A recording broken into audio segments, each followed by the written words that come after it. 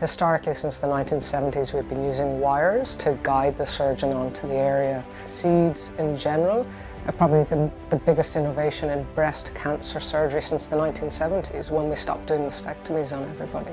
Magseeds reduce the time that a patient needs to spend in hospital, reduces the stress on the day of an already stressful day, and for the surgeon, for theatres, for radiology, the logistics and the planning are much improved.